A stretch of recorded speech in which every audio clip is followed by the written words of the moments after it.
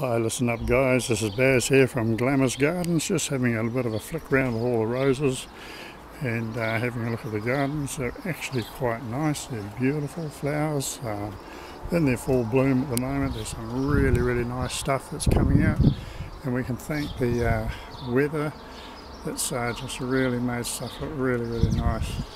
The gardens are actually in full bloom, the lilies are all out, everything's actually quite nice. We sort of swing over here down to the veggie garden, that's looking really nice, and then across these big blooming lilies, beautiful flowers.